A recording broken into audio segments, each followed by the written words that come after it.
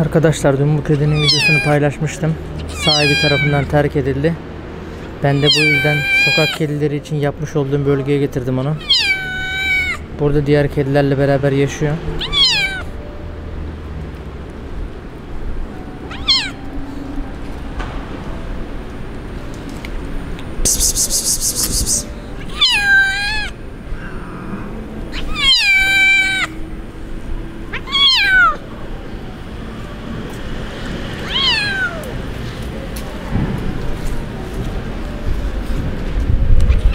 Burası sokak kediler için yapmış olduğum yer.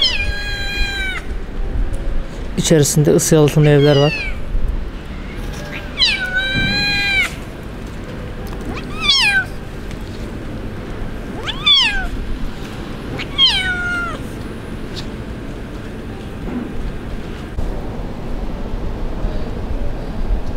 Niye ağlıyorsun sen bakayım?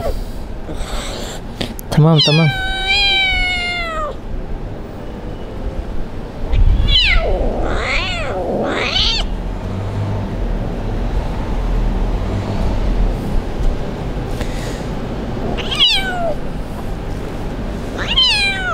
Diğer kedilerden biraz korkuyor. Çünkü ilk defa sokakta yaşıyor.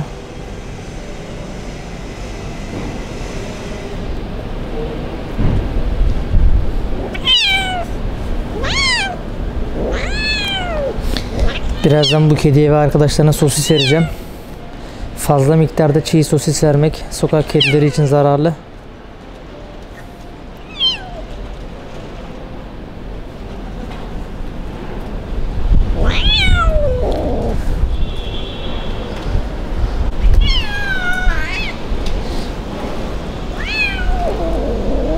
Bugün hava biraz soğuk ve yağmurlu. Tabii kediler bu çatının altında olduğu için içerisi yağmur almıyor ve soğuktan korunuyor.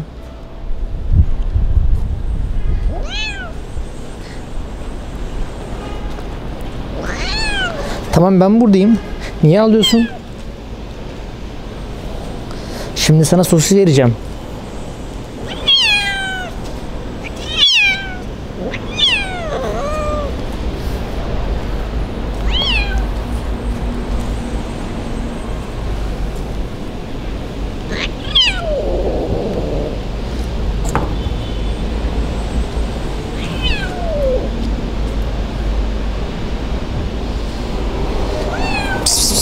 Duman.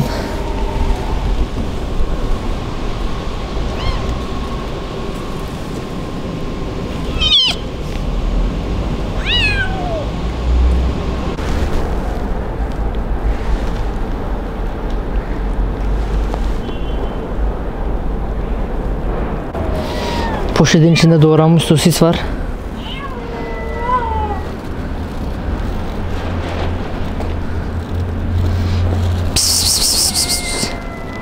Sosis avcıları.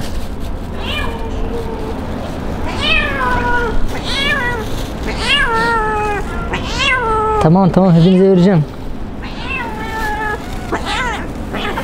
Pişt. Gel hadi.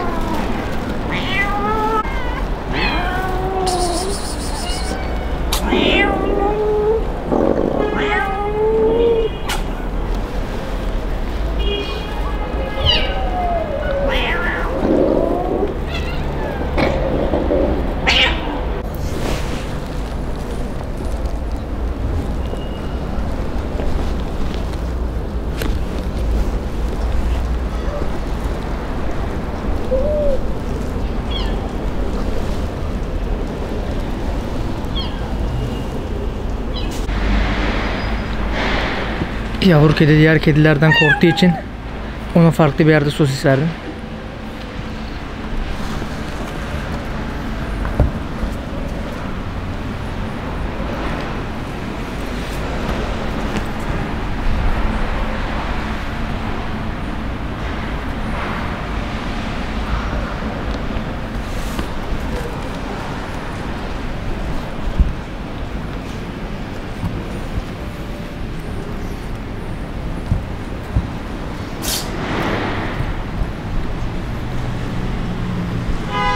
Onu yiyeceksin, yiyecek.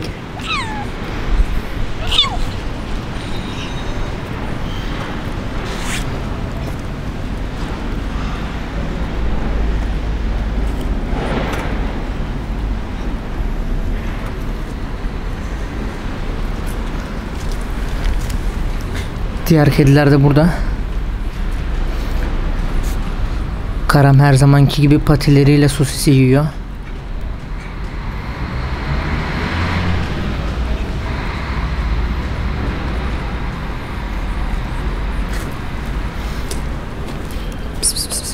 Sen niye yemiyorsun?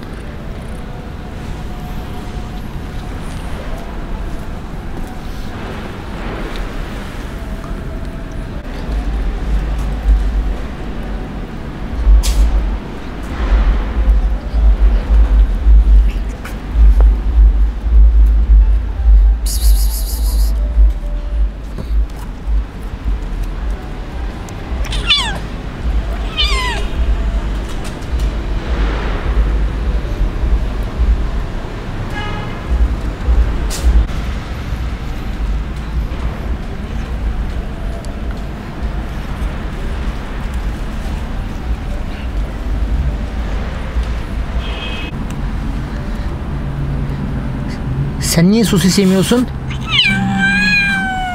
Pis, pis, pis, pis. Tamam, kavga etmeyin.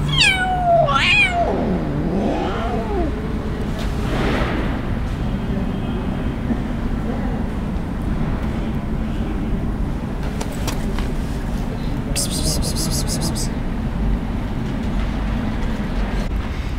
Bu iki kedi de daha önce sahibi tarafından terk edilmişti. Şimdi toplamda 3 tane kedi oldu. Bu şekilde sahibi tarafından terk edilen.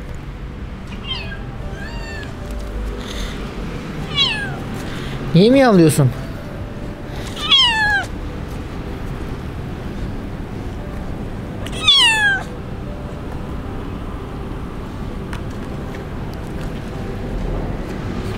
Sosisi yemek yerine onunla oyun oynuyor. Gel bak, burada sosis var, gel. Pis, pis, pis, pis, pis, pis.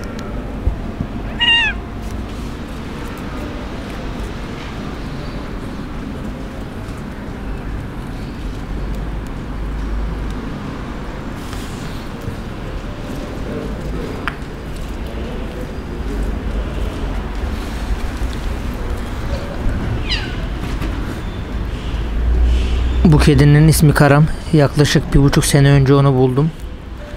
Kronik rahatsızlığı var ve sürekli hasta oluyor.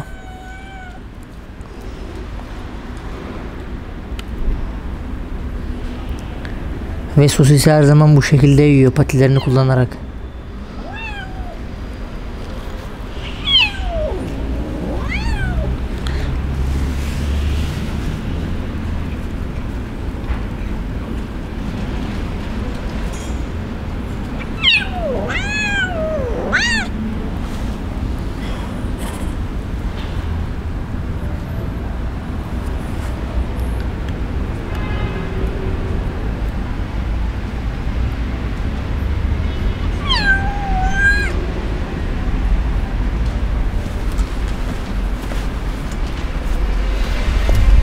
Bu da benim temizlik yapmak için kullandığım süpürge.